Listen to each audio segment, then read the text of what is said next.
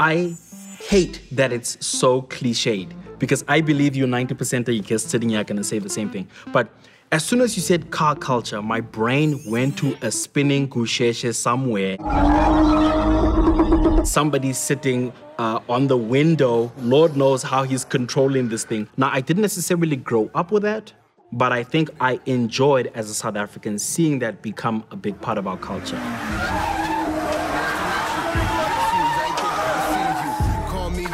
No, not famous, but don't sleep, I creep on playlists. This rhyme's getting perfect for Matrix. Now I can rhyme that with Satan. Here's a punchline about Trinity, rock with predictable cadence. My time is not examining. I'm a massive Porsche fan. It's a brand I've sort of known for a long time. I've admired and aspired to get into one for a long time.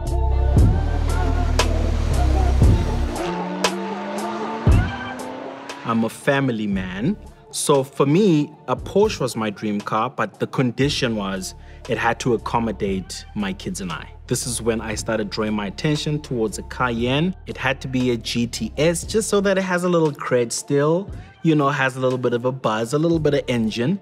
If it was gonna be a Porsche, it had to be red. That's the image I put into my mind. Would you believe that I had a Cayenne and a Porsche Boxster next to each other as my screensaver for a while? Because that's the image I was aspiring to. So even when I got the Cayenne, I made it my mission to get a Boxster soon after because it had to be a pigeon pair.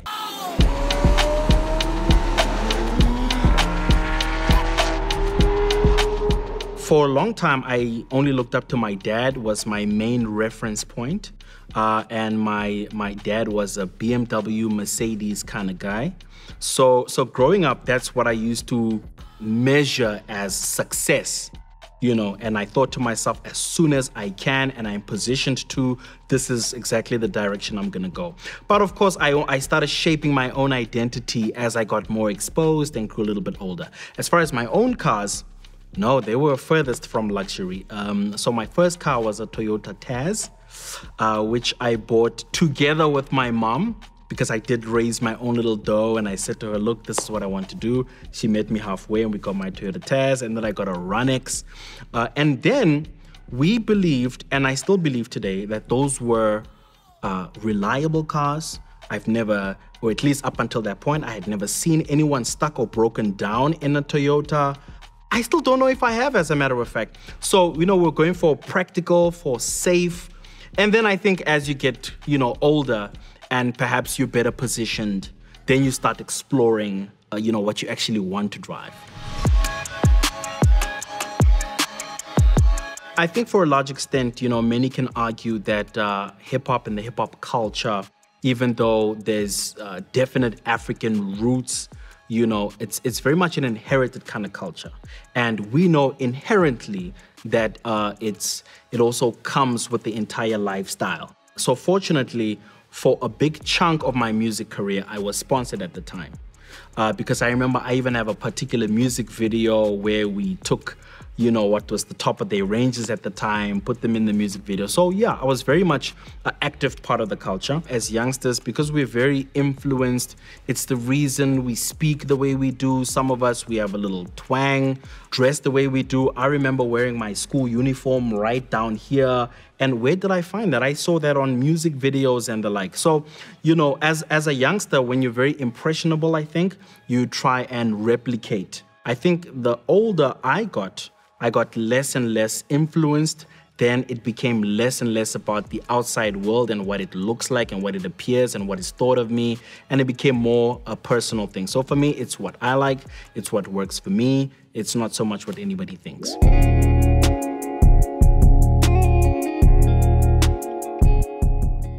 I think we are an aspirational society. You know, we're always looking to better ourselves, looking, you know, for opportunities. And for me, cars are but one of the many symbols which symbolize, you know, progress and moving forward. Remember, we are previously a disadvantaged people, largely speaking.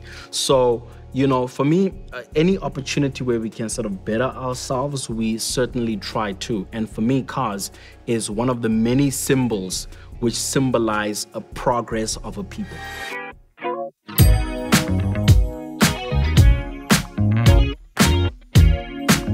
I was a brand ambassador for a brand some years ago, and I remember they won Car of the Year, and I went to go pick up the award. So when you say Cars.co.za, that's the immediate memory my mind comes to. So it's all the brands coming together, competing, innovation, being cutting edge, breaking into technology. There was a time I was between cars.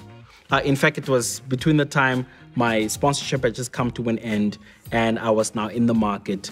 I definitely explored the site a little bit. I went to see what was within my budget, within my means.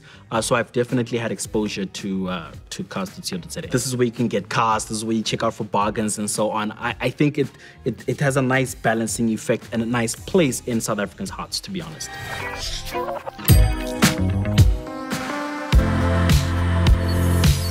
My dad used to drive a GTI back in the very good old days. So my mom has like so many stories about that. That was the love of her life. I've got an accident in the road. I can't proceed. Wait, go.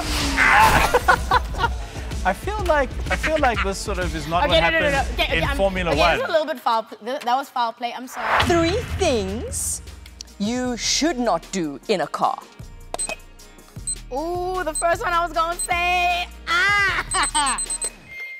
Y'all, I ain't gonna say it, but y'all see my face. Don't do that in the car. It's public indecency. If the year ends and I don't have Kusheshe spinning to Izinjazam by TKZ Family, I'm not gonna say I've disappointed myself, because in due time, but it's something I really, really want to do.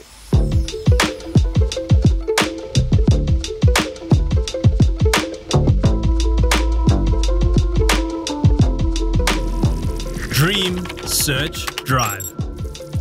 Cars.co.za.